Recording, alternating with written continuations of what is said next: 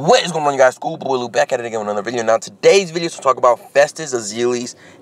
He has said in a recent tweet that he is not going to be going to Portland, to re-sign or whatever, I guess. He just doesn't want to be in Portland anymore. Now, where will he, land? What team will, he sign with and all this goodness? Now, he is, to me, he's a good player. He's, he's not bad.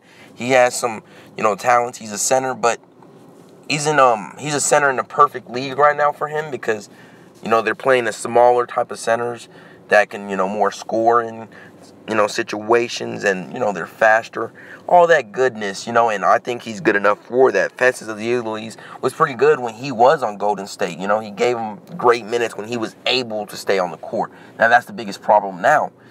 He's been injured a lot lately.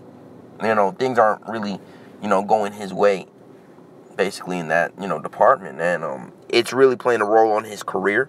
Right now, I think he's still young. I think a team will still be very lucky to have him on their squad, depending on how much they pay for him, of course. Now, I'm not really sure what team he would go to, but let's talk about it, okay? His, what he can do offensively and all that, he needs to go to a developing team. So, like, maybe the Bucks. There could be great minutes over there for him, maybe. He can go to Timberwolves, but maybe not. But, yeah, you can go there. You can even go to the Jazz. I think the Jazz is a good spot as well. He can go over there. They got that, I think they need to speed up the game. Just like Chuck says, he can be that good guy over there. I really think he could work out over there. I like it now. Jazz, official. Okay, you got a guy that has championship experience here. Championship experience. Mix that in with all that goodness of, he could score the basket. He could do that.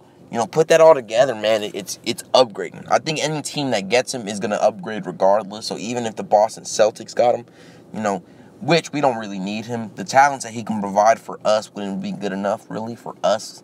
Where we really need is, rebounding. And I don't think he gives us enough of that, for it to be even worth it. We need, like, a real center. But, yeah, that's going to be it for this video. If you guys enjoyed, please like, comment, and subscribe for more. That's going to be it. Bye. Tell me what you guys think down below in the comments.